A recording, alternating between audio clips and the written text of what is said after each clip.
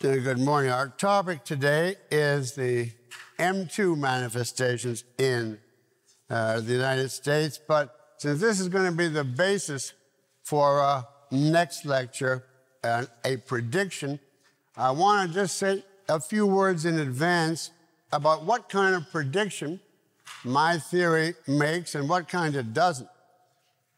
I can make only a modal prediction. Now, my thesis is that prediction in regard to a future society is inference to a society's future from its present modal character. And by definition, this can only predict a future mode. Which of the five is going to take over? In other words, it cannot predict the specifics that express it. There are many different concretes, different in a wide range of details, their agendas, their slogans, their emphases, etc., that all fall within the same mode. For instance, communism and fascism are both M2, but in many ways they're different. And very often you will find in a country subgroups of the same mode who do not recognize that another group is their modal ally, who regard each other as enemies. This is just what you saw, for instance, in the communists versus the Nazis in Germany. And you see competition among these various groups, ups and downs. One is temporarily dominant, it fades, they merge, they splinter. Now, there's no way that I or anybody can predict, given all this, what specific variant will win the struggle. My point, however, is that by definition, the struggles among variants within the same mode don't affect the triumph of that mode, and that every mode has a very definite cultural, political nature implicit in it. And the different forms of that nature do not make much, if any, difference to the people involved. If you instill the same fundamentals in people's minds, even if the differences between you and some other advocates are dramatic and striking, you're going to still, if one wins, have the same society in essence.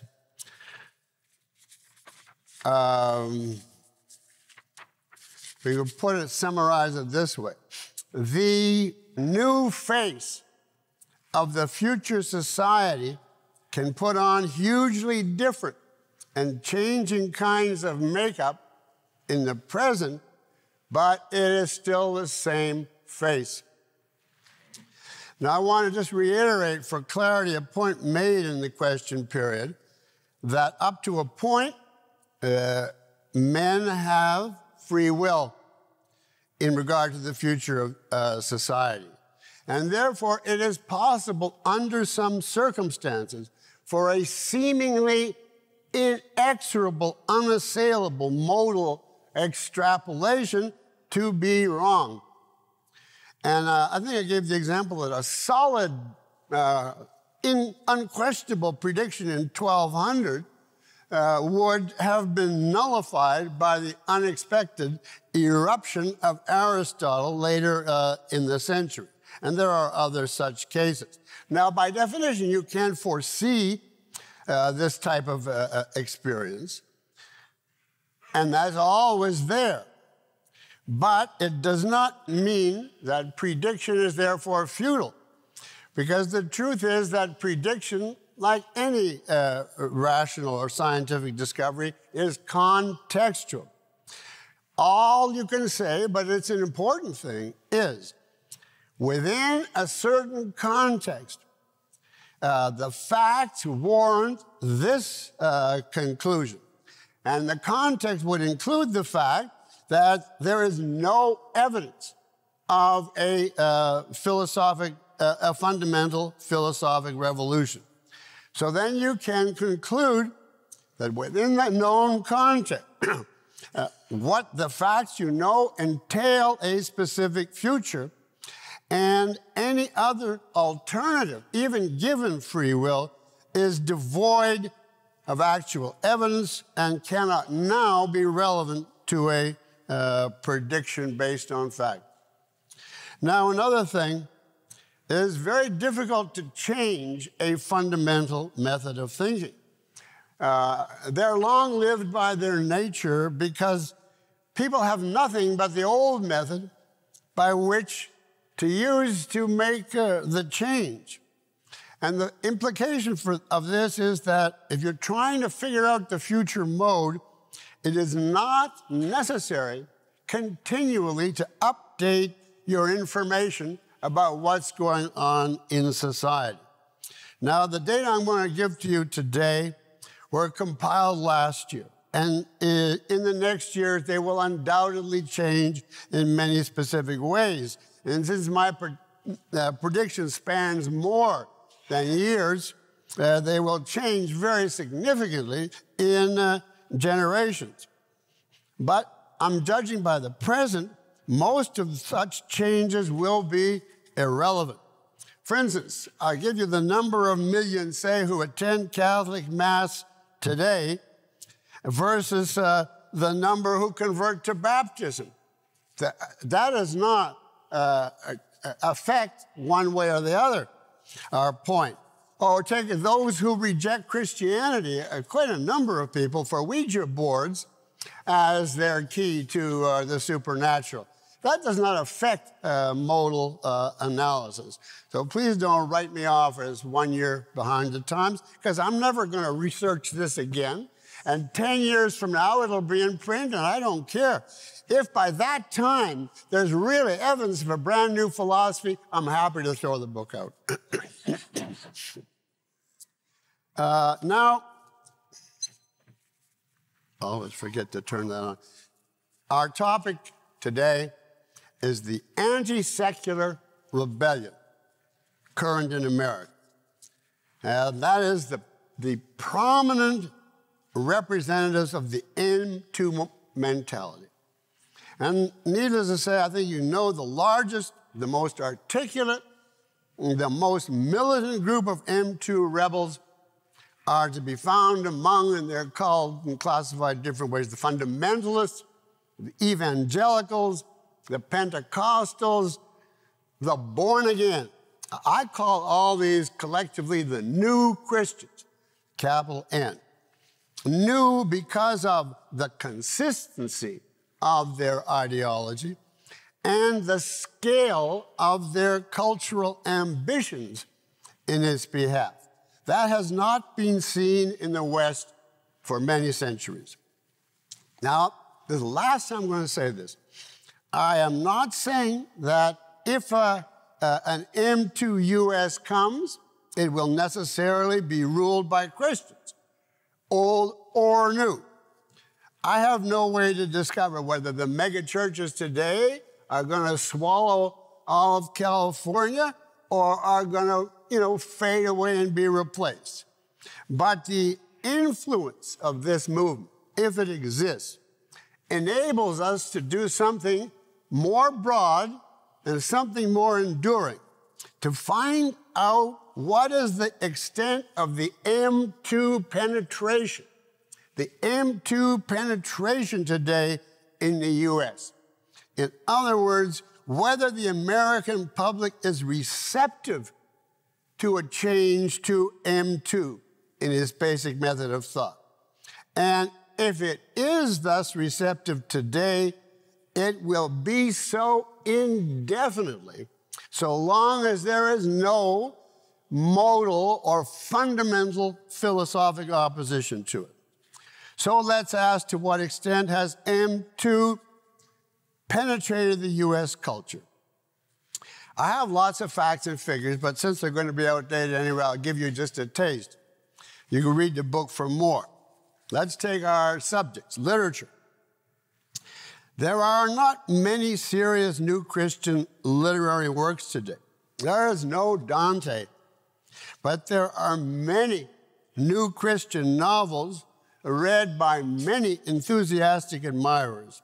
The outstanding one in the last little while has been the Left Behind series by Tim LaHaye and Jerry Jenkins, which depicts the second coming of Christ, including the rapture, the tribulation, and Armageddon. Now, I haven't read the full one, that's beyond me, but from what I can tell, action in these stories is the prerogative of Jesus or the devil, who are presented in essence not as individuals, but as the abstractions of love, anger, or evil, in relation to which men are pawns. And these pawns do not pursue personal goals because they regard the natural world as unknowable, ruled as it is by unpredictable miracles, and above all, because the good men have no interest in earthly values. So there is no sequence of human events, little characterization. It's primarily a contest of abstract human collectives. It's the godly/obedient, and then there's the bad people, the secular/arrogant.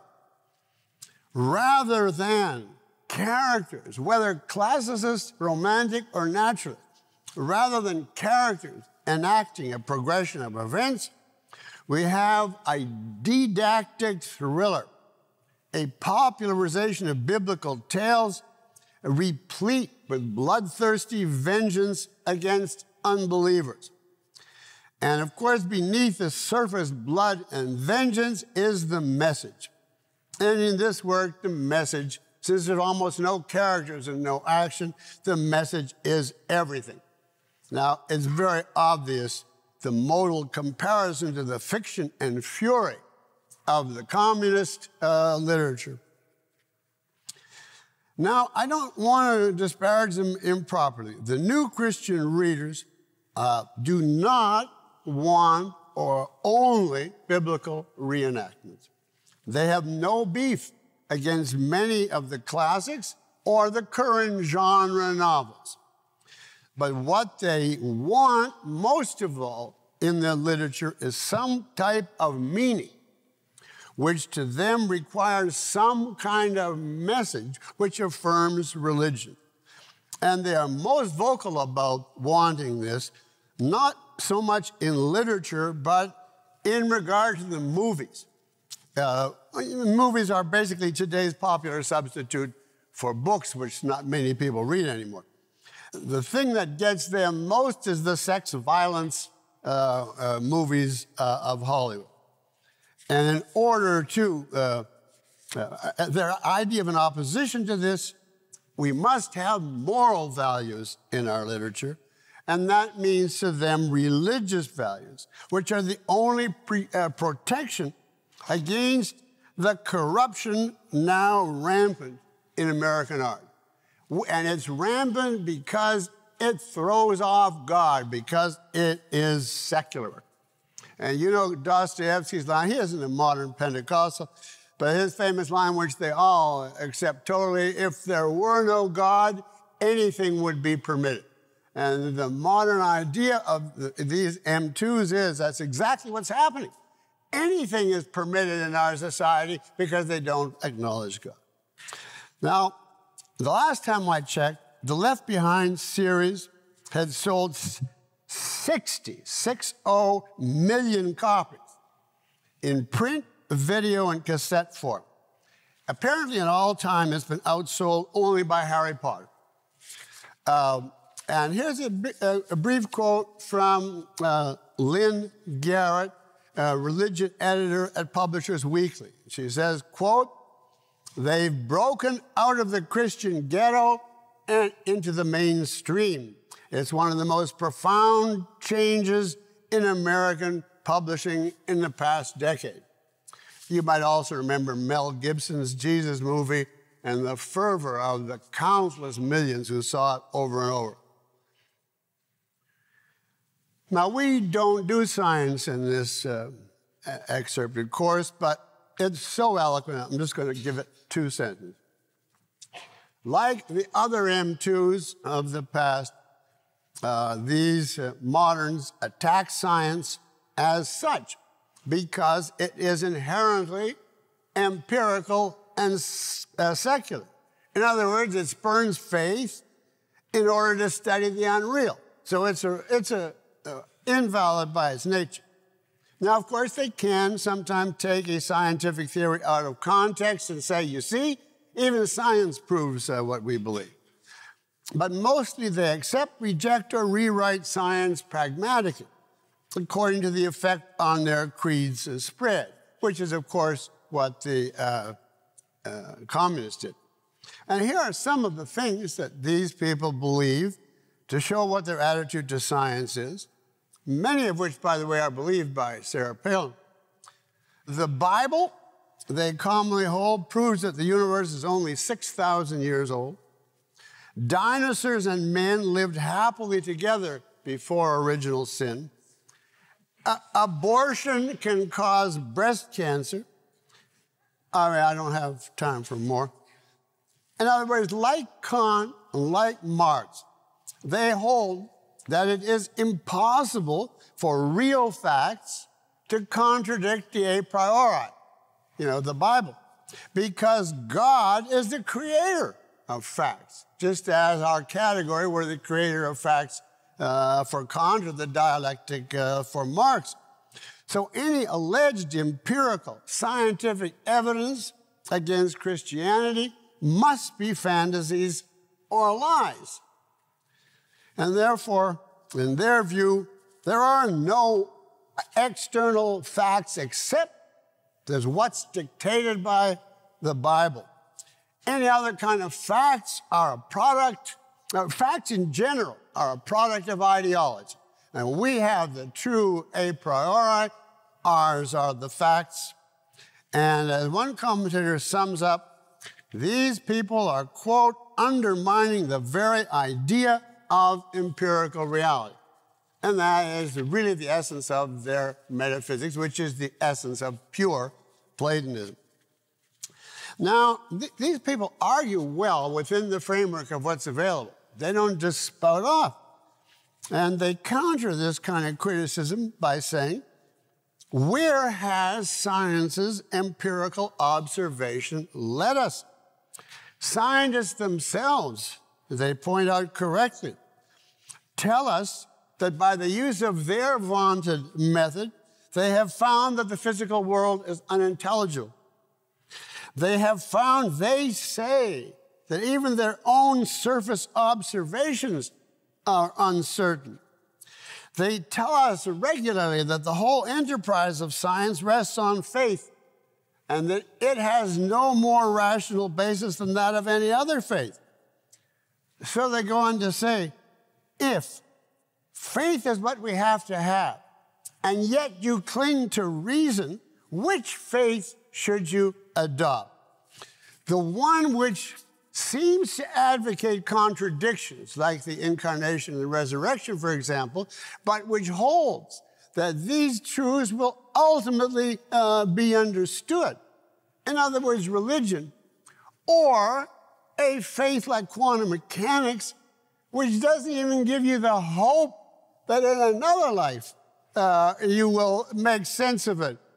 I mean, you may conceivably, they say, grasp the resurrection, but can you ever grasp Schrodinger's cat? Isn't it better, they say, to have a real conviction expressing faith in a reality with a meaning, which, when we contact it, will reveal to us the source of values, answer our questions, provide happiness?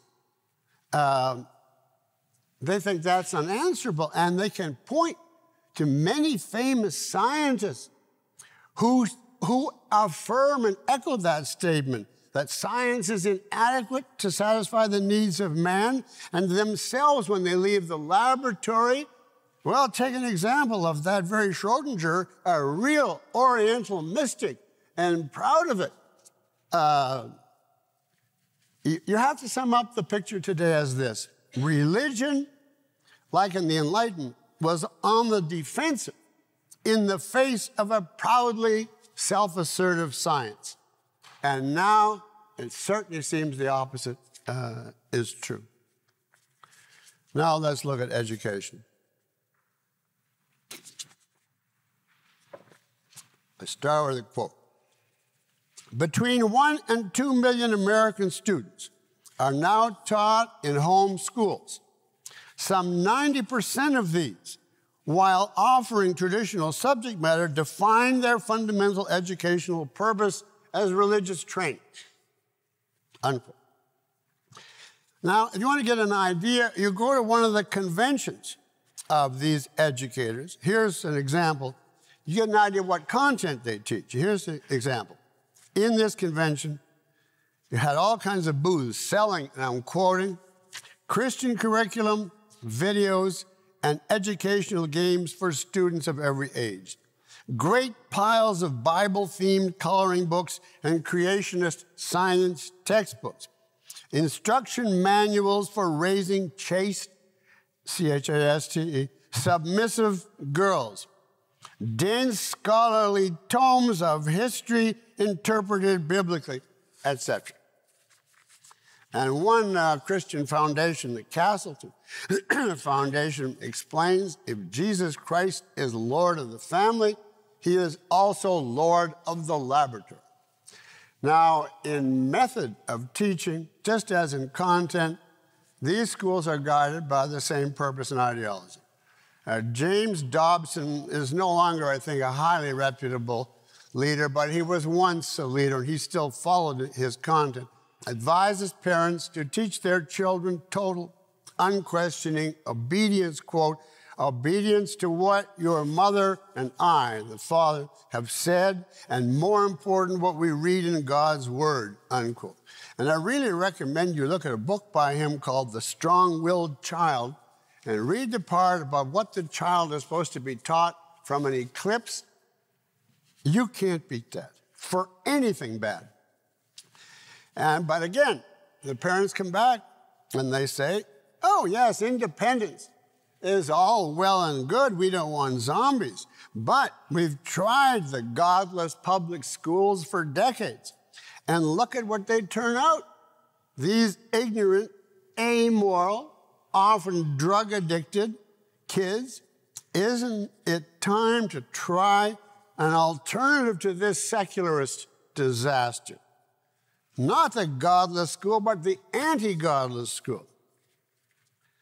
Now, in politics, the fundamental principle of the new Christians, which has described frequently as, quote, hugely influential, is called dominionism, capital D. And this theory holds that the secular authorities in the country must be replaced by men of faith who will refashion American life according to God's teachings. Pat Robertson, you may a long time had a TV show. U.S. civil law, he was one of this movement's originators. U.S. civil law, he holds, must be replaced by biblical law. And then if you say to him, well, what about the Founding Fathers' demand for a wall between church and state? The dominionists reply that this interpretation of the Constitution is a lie invented by, quote, secular humanists. America, they say, I'm sure you've heard this, was founded as a Christian country. The rights proclaimed by the founders had nothing at all to do with protecting unbelief. Jefferson and the others fought to protect man from godless tyrants, not from the teachers of Holy Scripture. The Founding Fathers cherished freedom of religion, not from it. You say, you're against liberty? Oh, no, liberty is fine if the concept is properly interpreted. And R.J. Rushdoony, another big man in the movement, explains, I quote from him, the goal must be God's law order, in which alone is true liberty. Any other kind is simply an assertion of man's right to be his own God. And that would amount to atheism. It's a denial of God's supremacy. And I continue to quote, if men have unrestricted free speech and free press, then there is no freedom for truth, unquote. Now, you see from this brief survey that the goal of the New Christians is not just to hype up Sunday attendance. This is a total ideology. And I quote from a commentator, "The goal is the takeover of every aspect of public and private life." And he goes on to give as examples government, science, history, culture, and relationships. Its primary intent is the conquest of America, of men, families, institutions, bureaucracies, courts, and government for the kingdom of Christ. This is clearly totalitarianism. And as with all forms of totalitarianism, the supreme purpose proclaimed by the leadership, the supreme purpose of this Christian theocracy is the spread of the holy ideas and the elimination of opposition to them.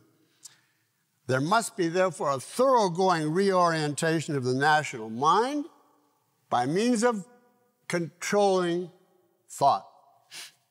Now, most of the new Christians, of the masses that are so enthusiastic for it, are not yet willing to carry their ideology this far. But they do heartily disapprove of what they see as the only alternative, namely the directionless, unprincipled, secular politicians in Washington with their meaningless, hypocritical, wheeling-dealing, flip-flopping, empty rhetoric, and often their anti-religious bias. So some are starting to wonder, is this freedom? And if it is this thing that we call freedom really compatible with morality? They don't all ask that, but they're asking it. In every one of our diagnostic areas, the application of the new Christian ideology has been clearly defined. Advocates exist. And in most cases, the new material is widely accepted by the advocates, while the establishment views are either condemned or often just simply ignored, brushed aside. No one picks up Joyce as they once did Homer and much later Hugo. Nobody acclaims Bohr or even Einstein as they once did Newton. No one embraces our dumbed-down schools as they once did the schools of the McGuffey's Reader. And the single exception in politics was the short-lived canonization of Obama. Aside from that, which is gone now, nobody admires the leaders in Washington as they once did Washington, Lincoln, or even JFK. I would summarize the popular attitude as this: the American people do not understand what is called art. They do not understand what is called science. Their children do not understand what the schools are teaching. And the politicians, people think, do not understand anything. So it adds up to an historic popular feeling. Something fundamental has gone wrong with the United States. And the only thing that people can see, the only possible fix, is an authentic religion. Religion shorn of secular concessions. What they seek is a revolution across the whole of American culture in the name of a mode which has not ruled here since the time of the Puritans. Now, some people think that this whole new Christian movement is just a provincial movement restricted to uneducated, poor Southern whites. But you have to remember that this movement is defined in terms of basic principles, not of concrete dogma. And if you do, you will not be surprised to find where this movement has spread. To begin with, it cuts right across denominational lines. It started as Baptist, but now it is across the religious spectrum. From the fringes, the Moonies and the Jehovah's Witnesses, to the Mormons, and to the very heart of the non-Protestant establishment, the Catholics. It's estimated now that about 1 million Mormons and another 1 million Catholics are enthusiastic advocates of what was originally Southern radicalism. And not only across denominational lines, but racial and ethnic lines. This is not a white movement anymore, essentially. Again, I have to cut out all the figures, but one observer points out that evangelicalism dominates Afro-American religion. And Hispanic Catholics have been turning to evangelicalism at such a rate, and here I am quoting Andrew Greeley, very knowledgeable about this point. The Catholics, the Hispanics have been turning to such a rate that it has become, for the Catholic Church, an ecclesiastic failure of unprecedented proportion. The new immigrants come as Catholics, stay for a while, and then move on to the evangelical movement where they're getting what they want. Now you say, well, what about the Asian Americans? I'll give you just one fact. Asian Americans comprise over 25% of evangelical college students in New York City. And don't forget here, the very large numbers of American Muslim fundamentalists, not necessarily terrorists, but just fundamentalists. Clearly, all these ethnic groups, along with the legion of Caucasians, do not all live in shacks in the Mississippi. They're all over the North, too. I left that part out. You cannot call this movement provincial. Now, how about the idea that it's restricted to disillusioned older people? Well, you just look at the popular youth culture around you, and you will see a lot of things. For instance, very large selling teen magazines that include in the same issue the complete New Testament, along with advice on dating and acting.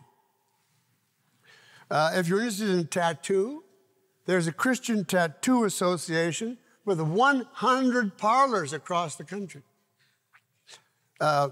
If you're in the music industry, you'd be interested to know that Christian music outsells classical and jazz combined.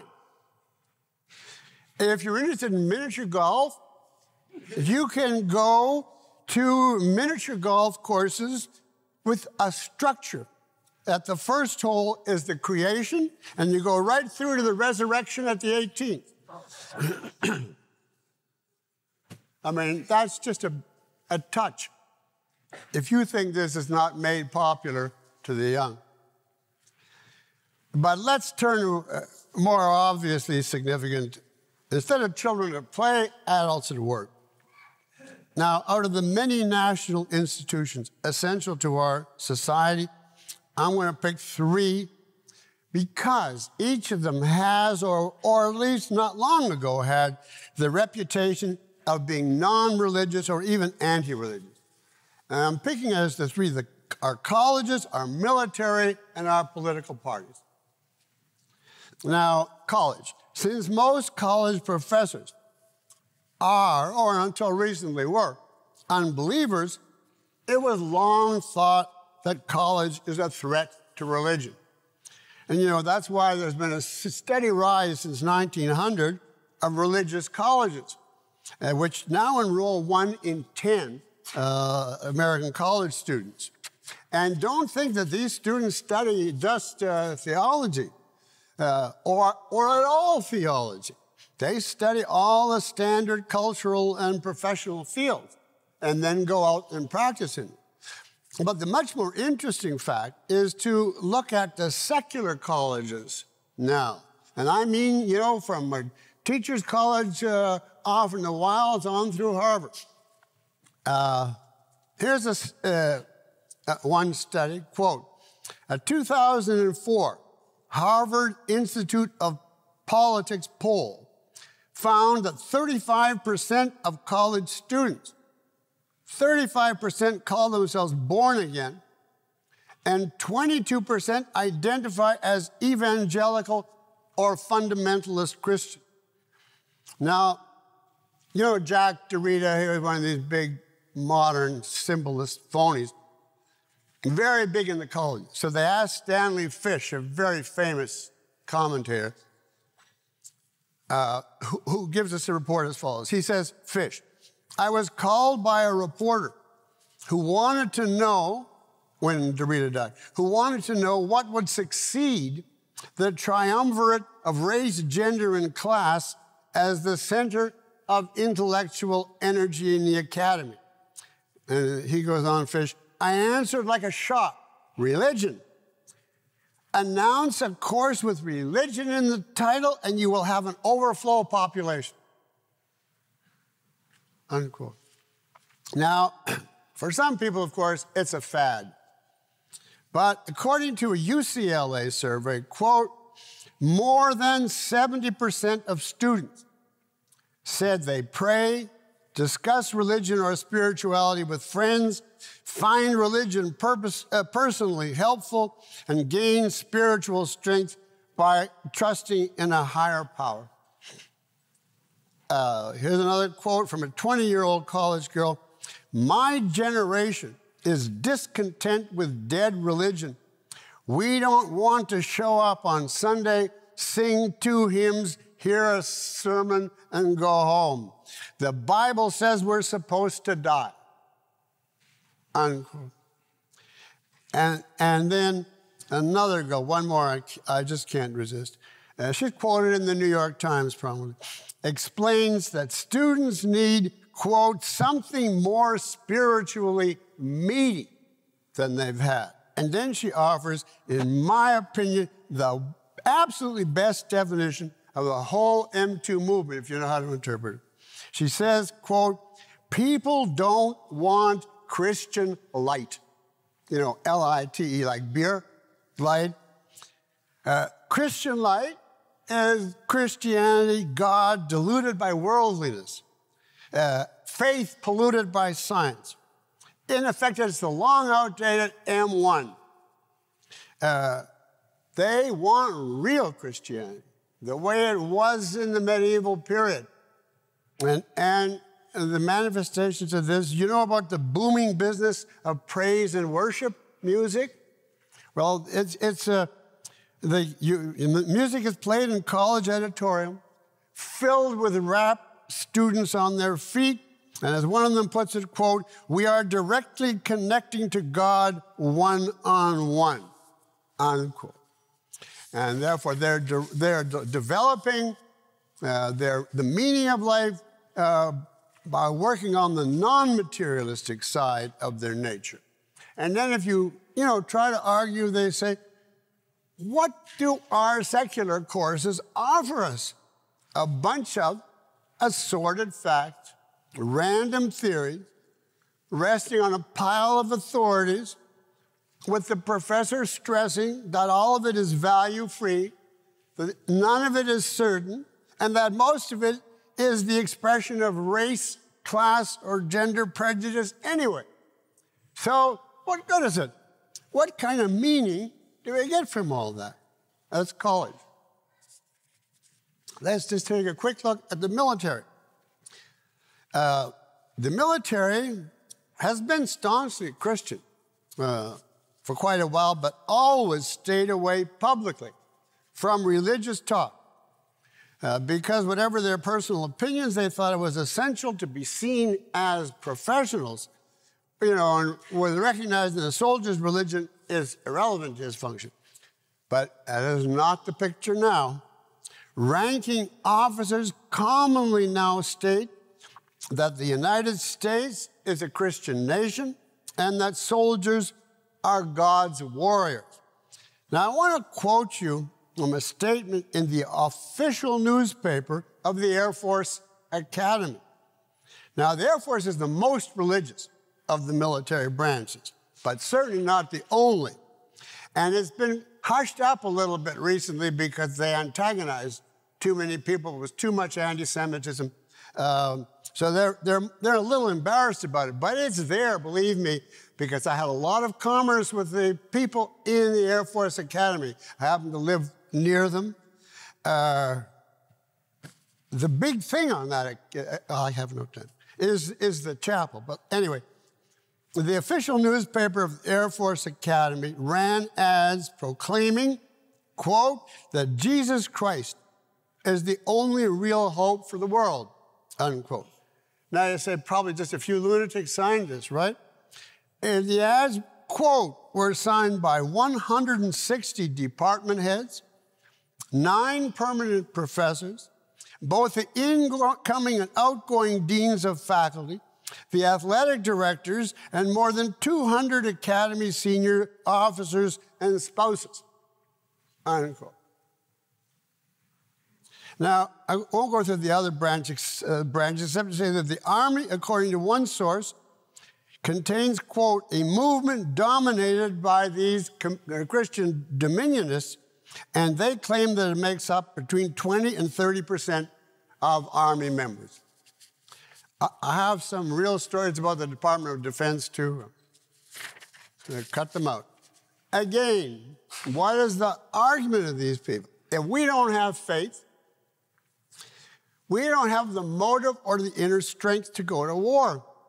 How can you expect us to risk our lives for a country we love while saying that God is irrelevant, our thoughts are non-absolute, our actions are amoral, and our patriotism is merely a subjective feeling, no more valid than the feelings of any other country?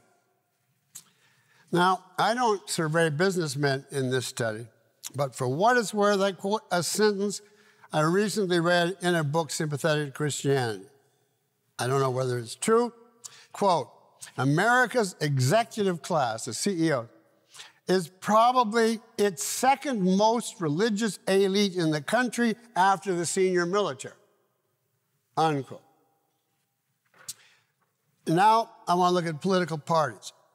Now, I don't even bother talking about the Republicans.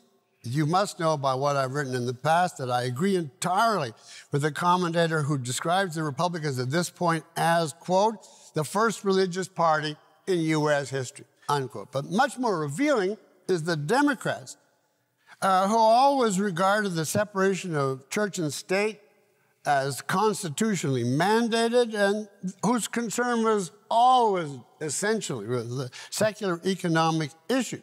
Now, of course, they still are, as you can see, concerned with all kinds of economic and material issues.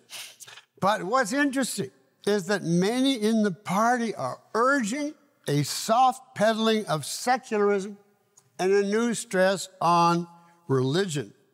As one observer puts it, Democrats, as well as Republicans, are repeatedly invoking religion to justify their actions.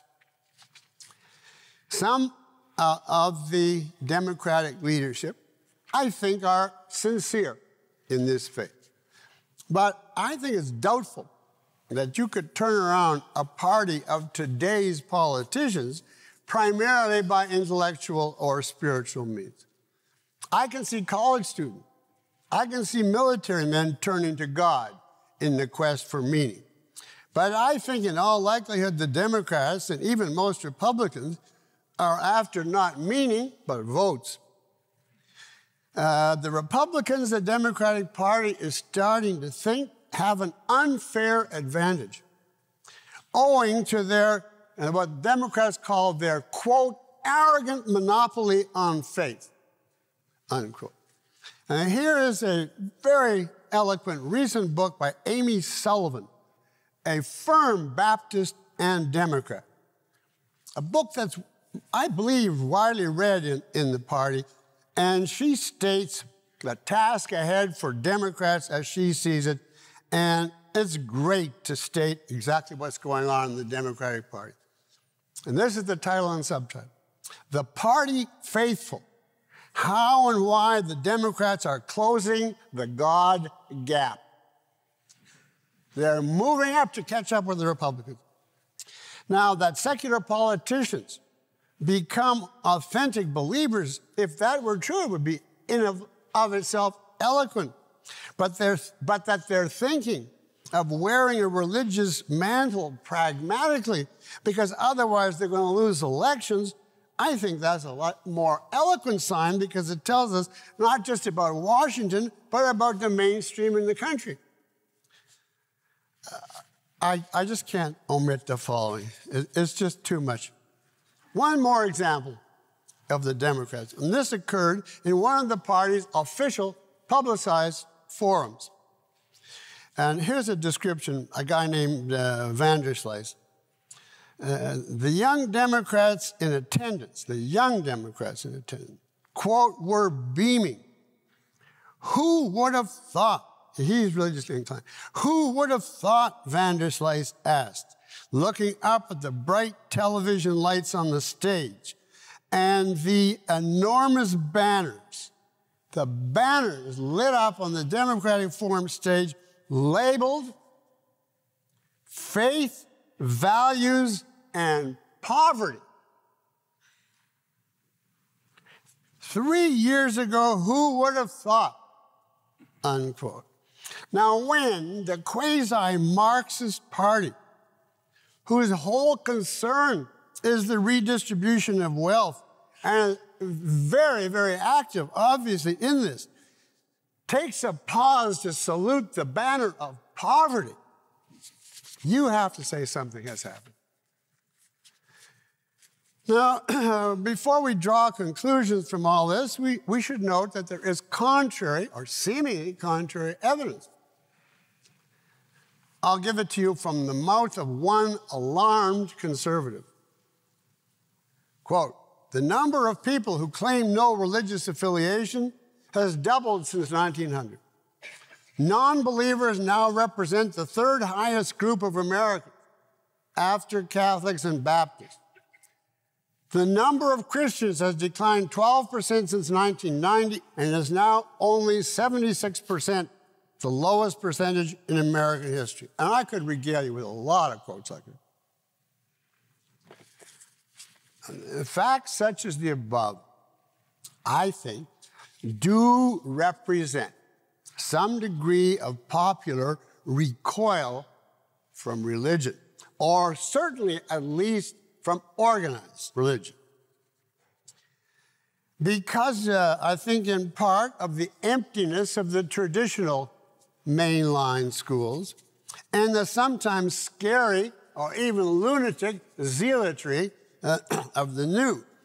But I don't think there's any basis to believe that this recoil involves a change in fundamentals, involves a rejection of supernaturalism as such. Only about 1% of the American public are atheists or agnostics, and that's a figure which has not changed for generations. And even in these cases, the mode of operating is often unclear. An atheist does not have to be an I or even a D. Atheism just says there's no God, but it leaves open the possibility of all the non-theistic forms of supernaturalism, from magic to Marxism. While agnosticism goes so far as to say that even the Christian God himself is possible, but we just don't know. And, you know, by that fact, they remove themselves from any dim classification. They don't know what to believe. As to the unaffiliated believers, which is the biggest number, they don't belong to any church, they're not atheists, they're not agnostics. The great majority, from what I can find out, accept their faith with as little doubt as their church-going kin. In fact, almost a third of the people who are classified as non-religious pray, while 1 in 10 still believes that Jesus is the Son of God. So you have to take under advisement these figures. On top of which, there's a new breed of quasi-religious non-Christians, and as you'd expect, especially on the two coasts, above all on the eastern seaboard, and they've dropped the God of old in favor of paranormal beliefs.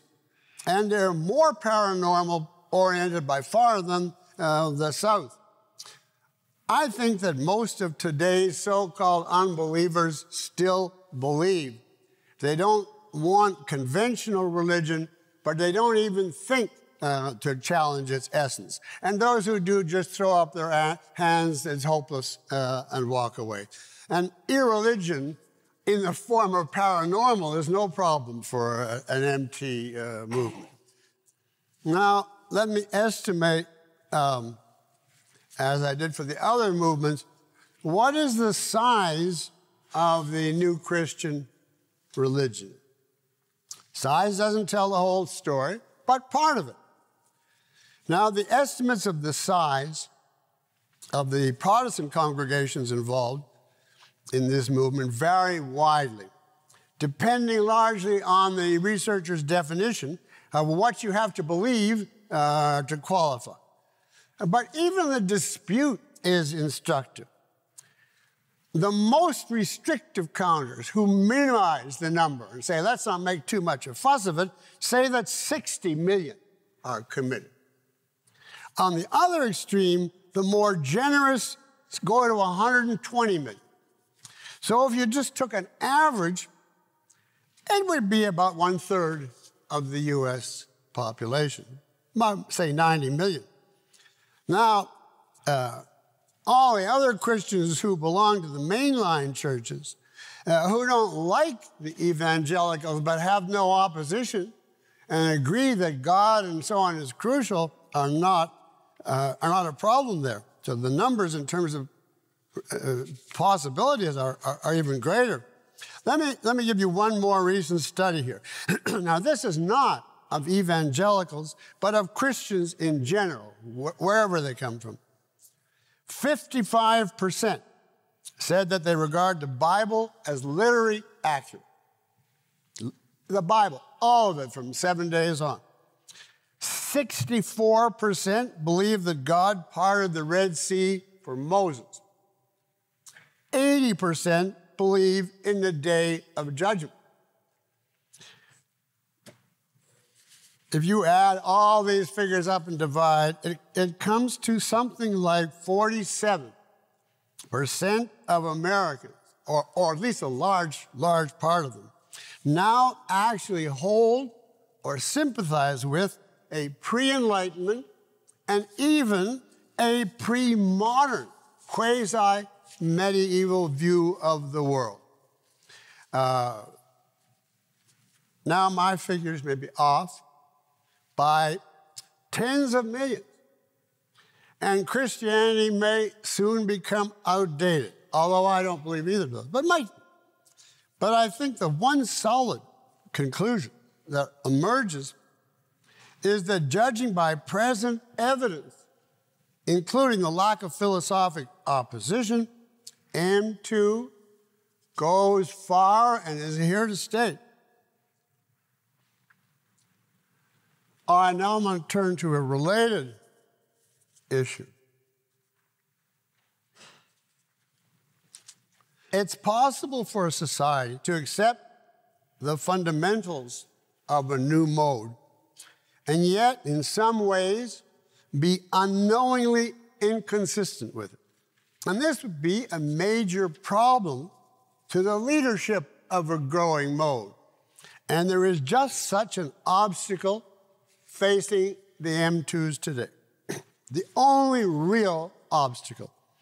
And that is the lure of this world. Millions have become convinced that nature is not really reality, that it's not really intelligible, that it's irrelevant to values. But most of the people who say that, especially in America, still are enamored of material goods. Homes, cars, computers, jets. The believers strongly desire them, including the new Christians, with no idea that such desire involves ideological issues. A consistent and reliable flock of the faithful, as the medievals knew, must destroy the desire for such objects. If you're going to be explicitly otherworldly and not the pretense of the Marxists, you simply cannot take over if men are in love with the things of this world. Now, you have to destroy a certain kind of passion. And to destroy means tear apart, disintegrate what leads to it. And that applies to value issues just as much as we saw in regard to metaphysics and epistemology. And if destruction is what you want, you know that you can get a lot of help from the experts in disintegration, and particularly in those who specialize in destruction, the D2s. So it might be the case that the D2s come in here and are a real ally. So let's see. Our world was transformed by two events, which were the real sources and embodiments, the existential sources and embodiments of what we call materialism. The American Revolution and the Industrial Revolution. The American Revolution, you know, recognized the rights of the individual, enshrined man's worldly life, told him to go out and achieve material property, which was his. The Industrial Revolution applied science to life and therefore made possible an abundance of material wealth unprecedented, impossible even to be wished for earlier because inconceivable. And the result of this combination was the materialist outlook. And it was these two pillars of secularism that the aspiring new Christians have to bring down.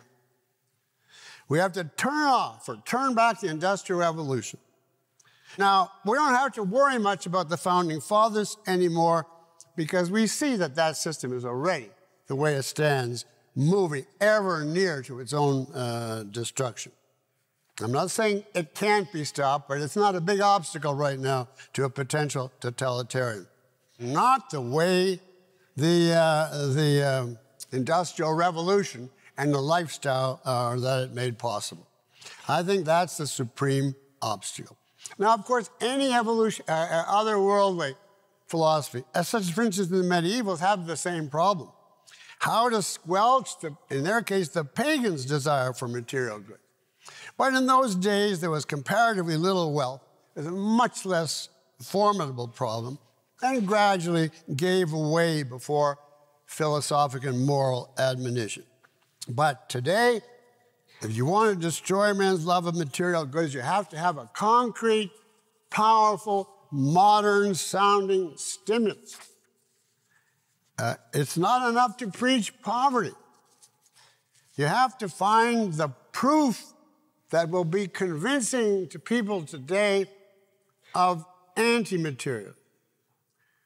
And today's M2 leaders have said, we found it. The proof is not only in the Bible, but in the thing that everybody thought was its nemesis, and as now its exponents are proving that we are right.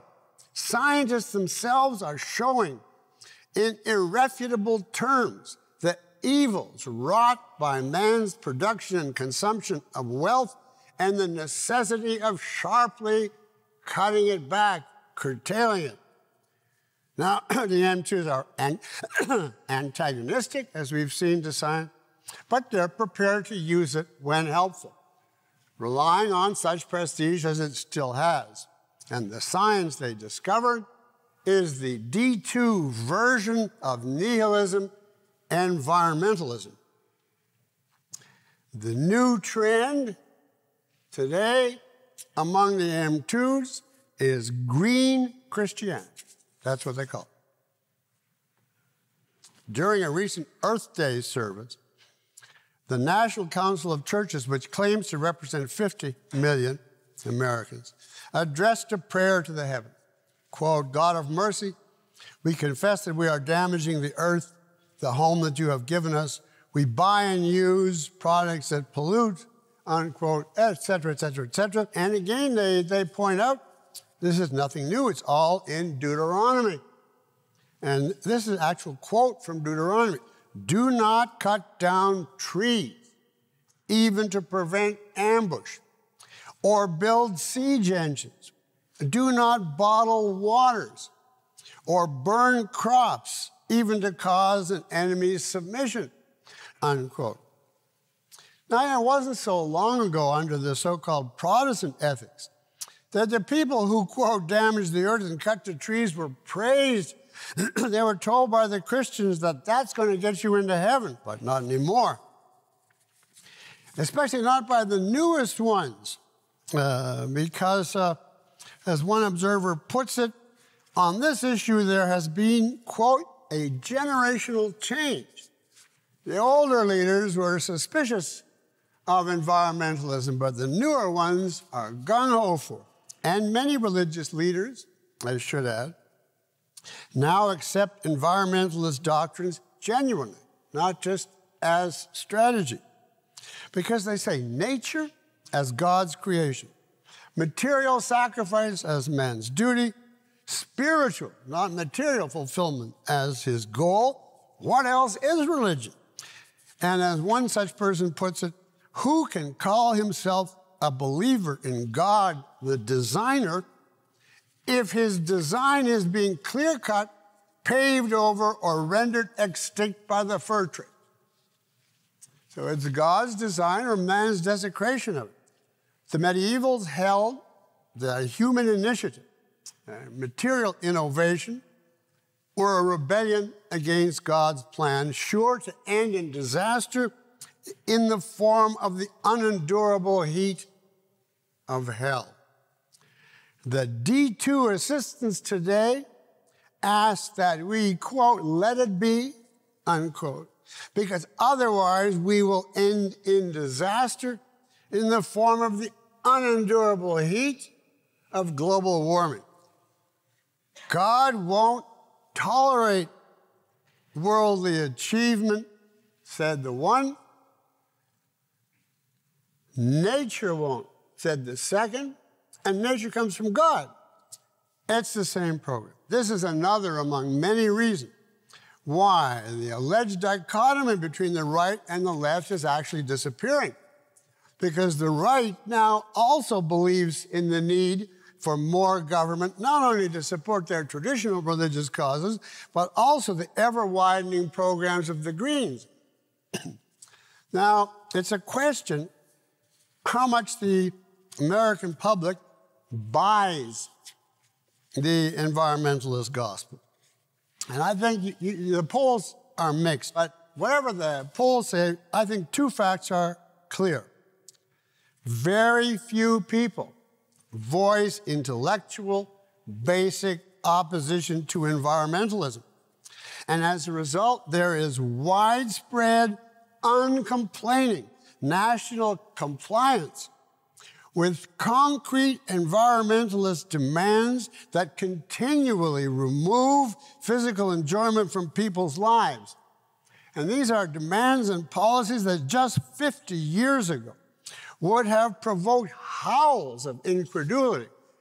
I mean, I don't have to tell you, deliberately inflated gas prices, toilets that don't flush, weekly forays to sort your garbage, the banning of nuclear power, coal power, of expanded highways, of dams because of a spotted ant, or owl, whatever it is, etc.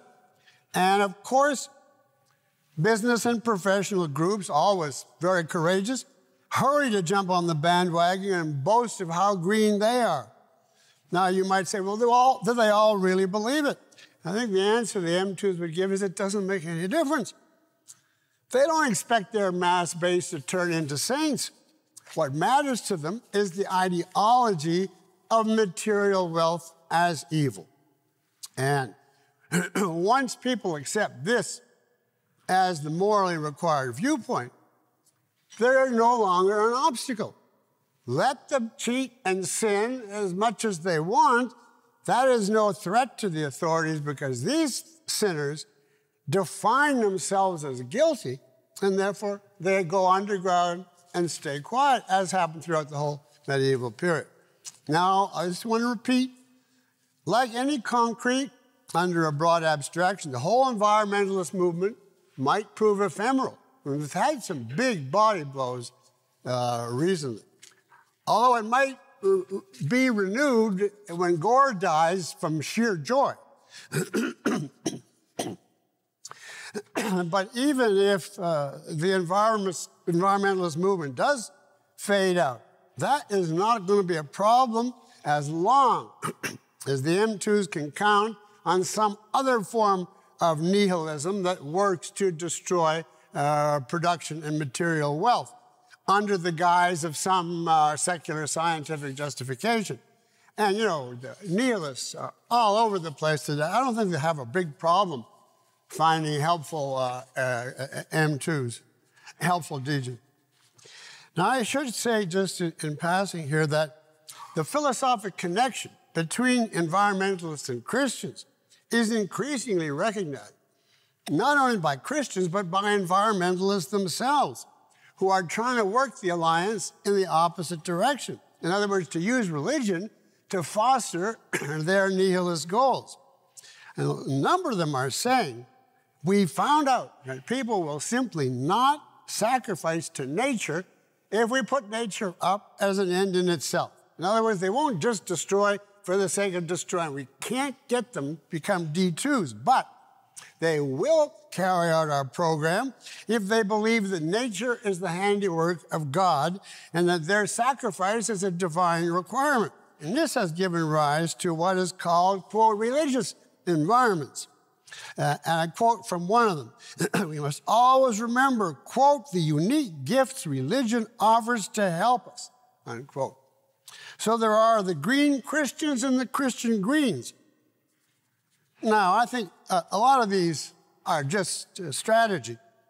You know, pragmatists trying to expand their base.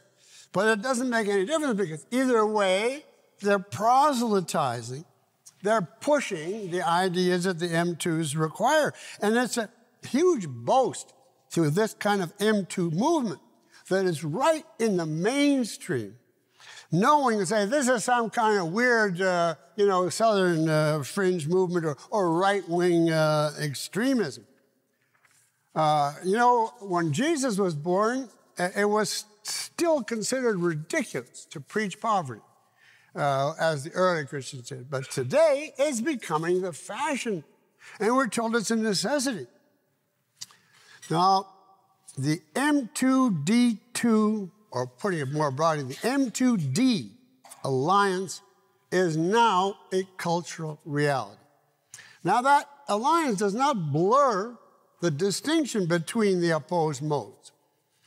The D2 effort to destroy is welcomed by modern M2s only when the object being destroyed, only when the value being destroyed is an obstacle to their own transcendent cause. The D2s want to destroy all values. The M2s destroy selectively, simply as a means to man's ultimate reward. They don't want to annihilate a man, but only wicked passions that he holds. So I would summarize it this way, because don't confuse a coalition with an identity. The D2s want to kill human desires because they are desires. The M2s because they are the wrong desire. And that's why you will see that what was seen in the 20th century. Once M2s get to power, however use they make of D2s, first, they have no further use of D2s.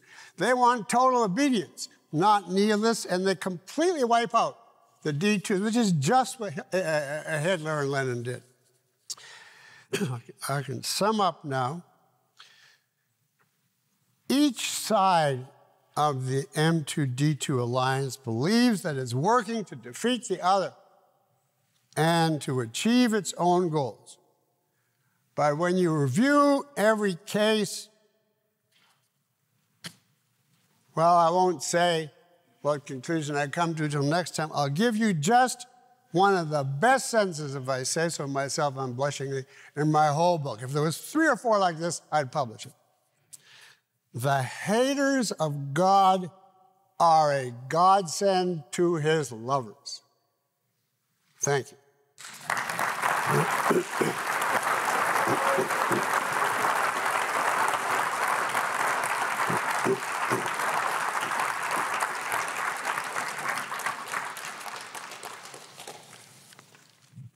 Now, the only thing I'll apologize in advance, the next lecture is more pessimistic than this one. Andrew. Thank you, Dr. Peikoff. You've pointed out that Western civilization has been dominated by the M mode. Yes. Would you like to explain why that is? You're right. If you look at that total chart that I gave you of the whole history and count up the years, you will see that M in some form has covered over 2,000 years, and that the I's and the D's together less than 500, something like a quarter. And this is after the discovery of, by the Greeks of reason and science. I think this has a meaning and an implication. I might just comment on it here. 4 of the modes could only have been developed in or after Greece. There was nothing earlier to parallel or anticipate them. Because before the mind and the reason had been discovered, you couldn't have had science, there'd be no I. You couldn't have had any attempt to integrate it with religion, and you certainly couldn't have had any rebellion against it. So all the modes, except one, had to start only with the Greeks. But M2, now, I repeat what I said in a question period recently. There was no M2 before Greece considered as a philosophy. There was only, I've already elaborated that, only concrete emotions, inarticulate tendencies, unexplained practices, etc. But I do think it's fair to say that there was that kind of primitive supernaturalism and the demand for authority which amounted to faith, a primitive anticipation of M2 going all the way back to prehistory. And that was a real factor in men's lives insofar as ideas, as opposed to just direct perception, could have been a factor. I would certainly not say it's Platonism. It was not religion in the Western sense, and it's most certainly not Aristotle. But it's something, and it's something significant. Now, why?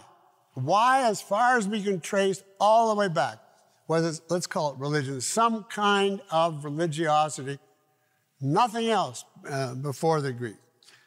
And I don't think my viewpoint is original here, but I think that some version of supernaturalism was historically unavoidable, that man could not have started or developed any other way, that was inherent in the fact of man confronting the world in a totally primitive, ignorant state. So he couldn't, as man, yet survive. He couldn't survive by just perception. He wasn't an animal with this automatic built into him. He had to somehow, on some level, if he's, to the extent that he's man qua man, use his conceptual faculty. But he had no idea that such existed, or how to use it, or that he was doing anything to come up with his conclusions. So you could project various possibilities, but I think it's obvious that the one thing impossible to him at that stage would be science and reason, objectivity. That would be, like expecting him to fly to the moon. So I would put it in this way, the default setting of the mind at the start is some version of non-reason. Now, I'm not saying that that's Kantian. That's not anti-reason. It's just they don't know what it is and they can't exercise it. And then, of course, the result of that has to be the lack of self-esteem, that it makes it even harder, and that went on for millennia. So I don't think all modes are created equal. I think that the dominance of M, even after the Greeks, is a suggestion that that kind of fundamental approach has been so entrenched in the mind of our species that we have never truly escaped it. We have remained in some form God-oriented, in part or in whole, almost without exception, since the origin of the species. Even the I periods maintained a background belief in the supernatural. So it seems that mankind, and even its best Western representatives, is still frighteningly close to its primitive roots. And you know perhaps Ayn Rand's statement in this regard, when people are surprised at this kind of phenomenon, she says, "It is earlier than you think." We pride ourselves with a heritage of, logic and science and the Industrial Revolution. But does that have a foundation in the Western man? If you look at the spectacle to prehistory and you look at what's happening in the best country in the world today, it gives you pause. That's it. The next question. Yes. Given the weak influence of the D1s and the a little louder, please. Given the weak cultural influence of the D1s, the scattershot approach of the D2s, and the more serious focus of the M2s, don't you think that with this fusion of environmentalism and religion, the fusion of the Ds and the M2s will ultimately lead to the M2s throwing off the environmentalist trappings that they're probably, because they don't care one way or the other about nature.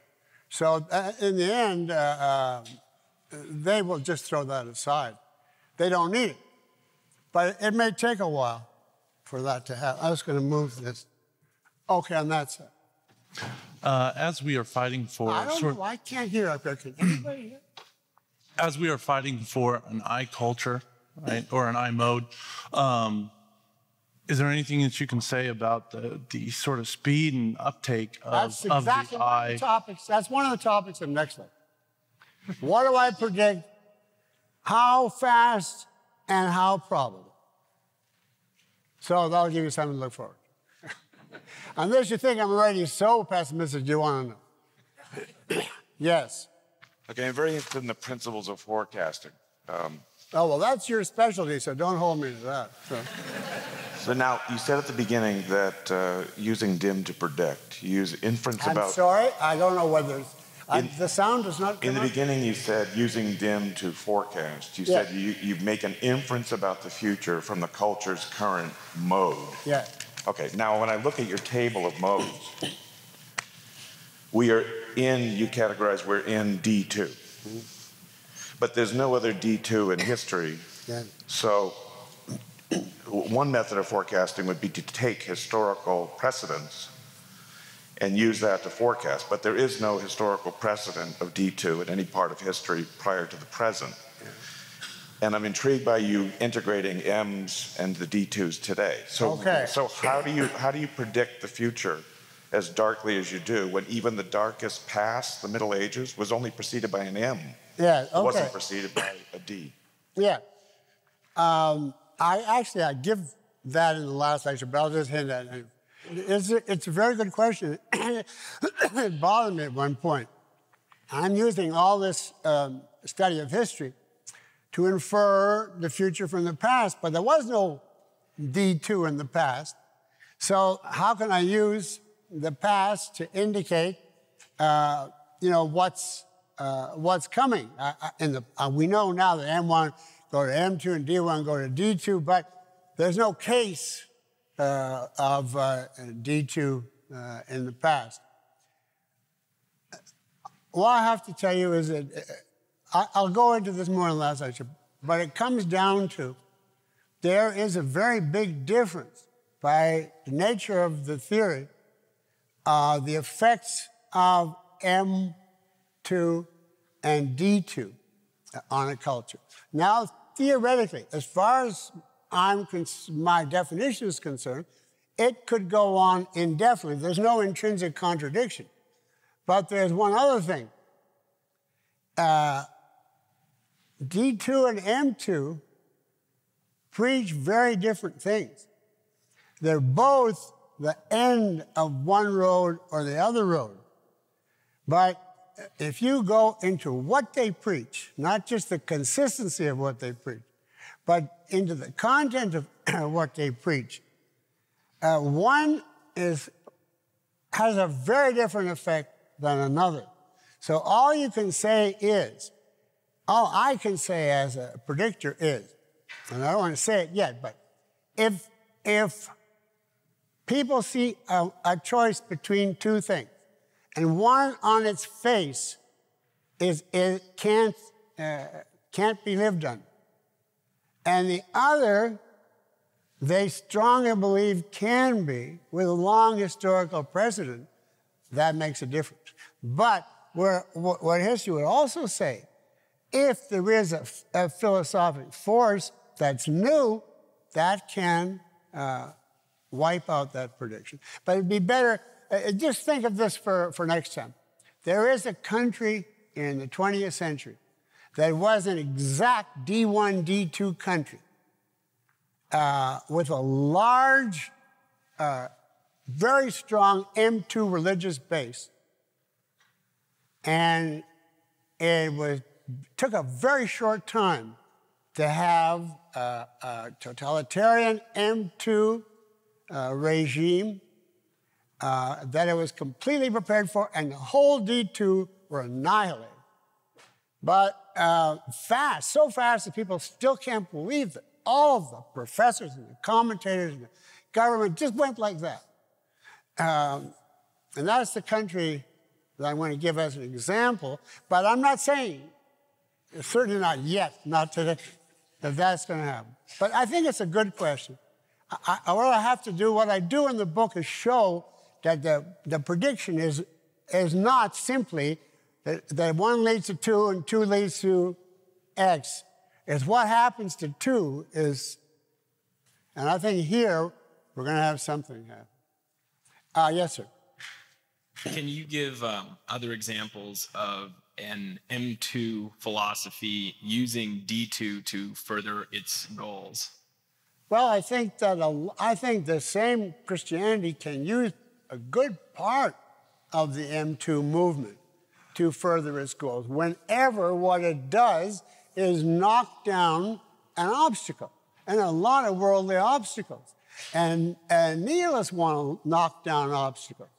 So now, for instance, suppose they think one way to achieve the knockdown of wealth is to knock down the rich. Well, now from that point of view, they'd be allies of the egalitarians. Every time that happens, or Wall Street, that's a cesspool of riches that's no longer, in our path. Now, the church or the religion, M2 is not egalitarian. They have a hierarchical society in mind, and from the beginning, you help the poor, but the poor don't sit with the Pope, at the table, so they're certainly not egalitarian. But if you want to use that, to knock somebody down, it is being used today. You don't hear any religious uproar against that. You don't even hear any religious uproar against Obama's egalitarianism in foreign policy.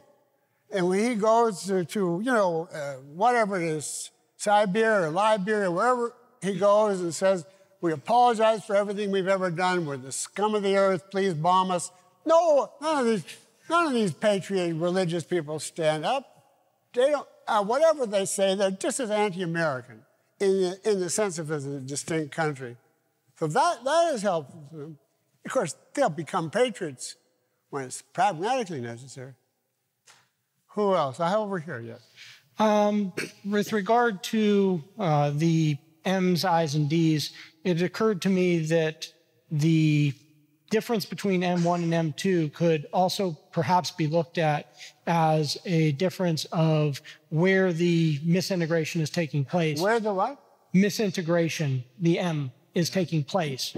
The M's for M2 is obviously all over the place, but M1, it could seem, or for that matter, D1, with disintegration, it would appear could be that they still have some valid integration taking place in epistemology.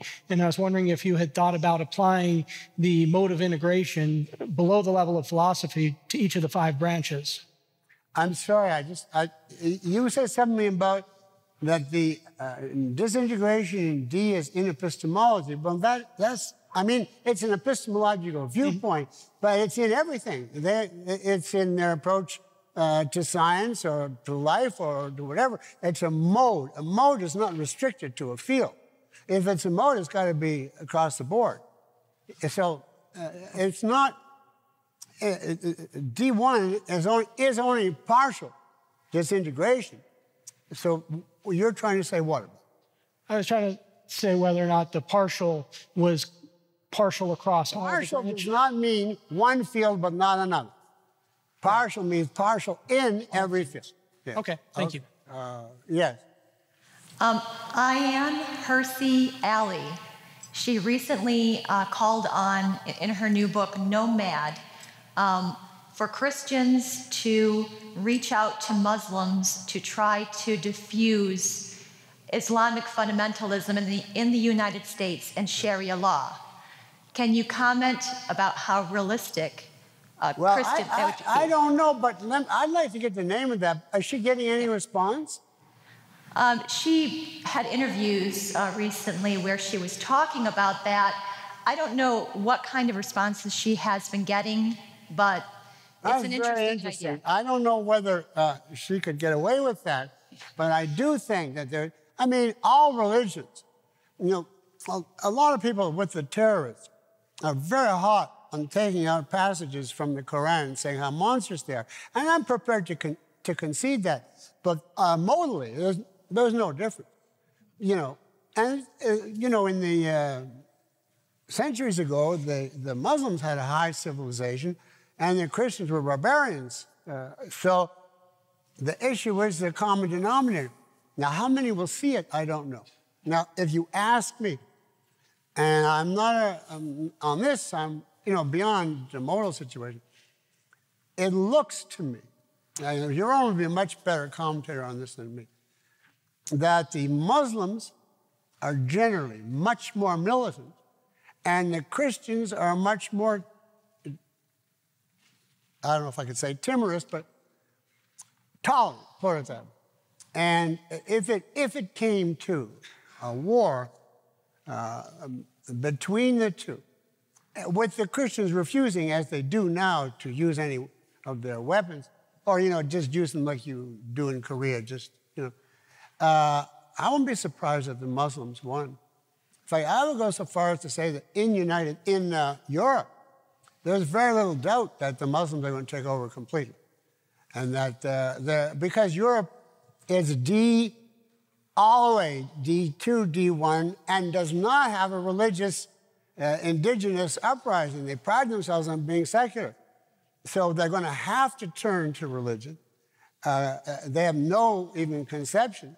And right now you see that the Muslims are moving in everywhere. I think you'll find that Europe becomes a Muslim continent. And the question is, what do we become as a counter to that? But if they do become a Muslim country, and we, limp on apologetically, and let's say we just stay for a while in the D category, I'm ripe for them to take over here too. Now, I don't believe that. I mean, I do about Europe, but I don't believe that about here.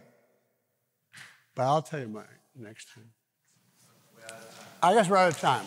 Thank you very much.